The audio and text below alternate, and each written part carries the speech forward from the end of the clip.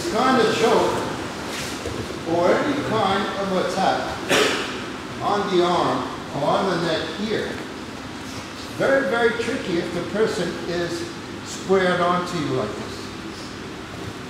So when you do this, look, you notice that my hip went slightly to the side.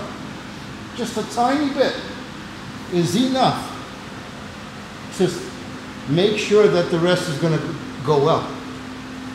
So I'm not squared up on them like that. Pull your arm out. It comes out real easy and quick. I can't hold it. Now I'm going to have to, if that happens, let go, start over again. Huh? Look, to the side, reach, and then hug. Because he's going to try to stand up now. You hug. Look.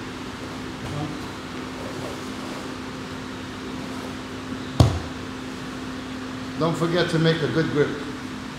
Usually here. You can't. I've seen a lot of this happen. They hold like this with the fingers. And then as you come around, the grip loosens up and you can't secure it. So it's extremely important that when you hold here, you kind of squeeze. See?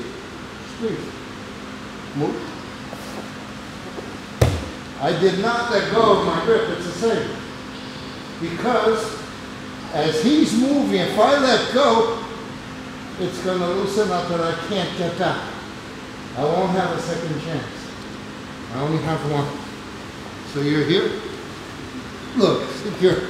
Squeeze. See the thing about the second hand? It has to be tight.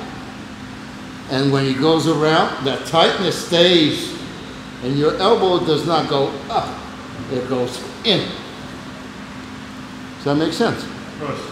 Come on.